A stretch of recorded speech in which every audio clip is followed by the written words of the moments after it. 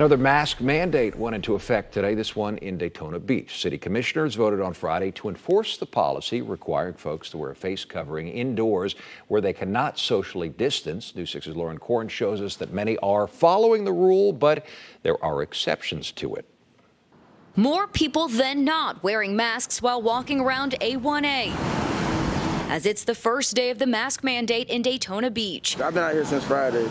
I've been seeing a lot more people with masks on. Shoppers like Linda Herman says she's also seen more people wearing face coverings. In the last couple of weeks, less people were wearing masks, so I'm glad as of today they started wearing them once again. In order to stop the slope and the slide, we have to consider something. City commissioners voted on Friday to enforce the policy, requiring folks to wear a face covering indoors where they can't social distance. Warnings will be issued for those choosing not to wear one. However, there are exceptions. Children under 2 don't have to wear a mask, people who are exercising, and those with certain health conditions. Wash up, back up, mask up. It's the city's latest effort to slow the spread of COVID-19 and comes a day before Volusia County promotes its Step Up Volusia campaign. Now isn't the time for the community to let its guard down. Only recommending county residents to follow CDC guidelines when out in public. Please care. If you don't care about yourself, care about your loved ones and others in the world. In Daytona Beach, Lauren Corn getting results, News 6.